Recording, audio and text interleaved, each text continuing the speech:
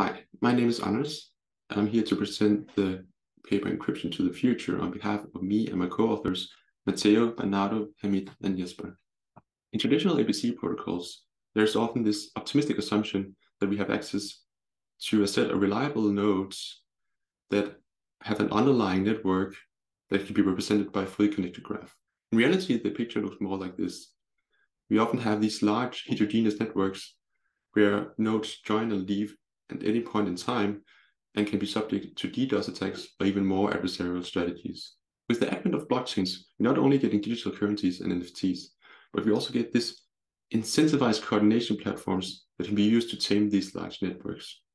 Blockchains are large peer-to-peer networks with a built-in consensus layer that gives us some interesting properties. One of them is this lottery mechanism that is often used to select the party or node who's going to propose the next block in the system.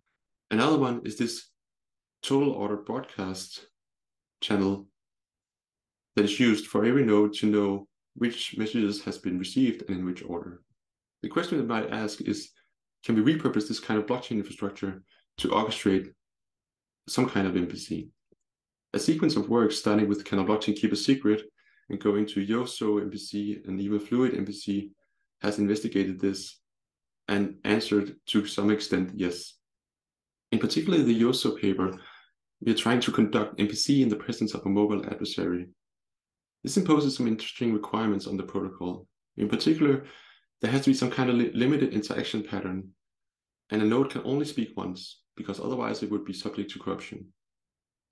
Also, the adversary cannot know who will play an important role in the protocol in advance. So a node has to be anonymous until it speaks. This has some attractive side effects. For example, these protocols allow nodes to join and leave. Also, there is some scalability benefits. So these large networks allow for sampling small committees that has the right distribution with high probability. So we can conduct MPC using committees that are sublinear in the size of the whole network. So in the Yoso paper, they distinguish between role execution and role assignment. Role execution is basically just selecting machines and having them execute the protocol as specified.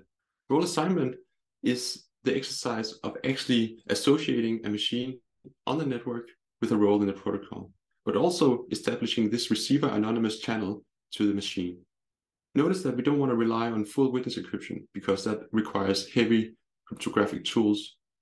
And also, we don't want to use time lock puzzles because that would allow an adversary that puts in enough resources to also obtain whatever message is in the receiver anonymous channel. In fact, our work can be seen as a generalization of role assignment. We are motivated by the exercise of transferring secret state to future committees. First of all, we consider both anonymous and transparent committee selection. We also see what difference it makes to encrypt to the near future as opposed to the far future. And we look and investigate the need for auxiliary committees when carrying this state into the future. Our main contributions in the paper can be listed as follows. For the encryption to the near future, we show that we can instantiate Yoso using our encryption to the near future and an anonymous lottery. We also introduced a relaxed version of witness encryption that we call witness encryption over commitments. We use this witness encryption over commitments to construct an encryption to the future. We also show that we can obtain witness encryption over commitments using just oblivious transfer and coupled circuits. If we look at encryption to the far future, then if we don't allow ourselves to use auxiliary committees, then we have something that is equivalent to blockchain witness encryption. This is a primitive that is quite powerful, and we describe it further in the paper. However, if we do allow ourselves to use auxiliary committees, then we can have a construction using encryption to the near future, which is significantly easier to construct, and threshold identity-based encryption. This gives us a construction which has minimal use of auxiliary committees. Basically, the committees only has to carry the state, which is a master secret key of the identity-based encryption scheme. This makes the state independent of the size and the number of messages, and is a big improvement compared to other works. If this piqued your interest, then check out our paper, A Deprint, and come watch the presentation at Asiacrypt. See you.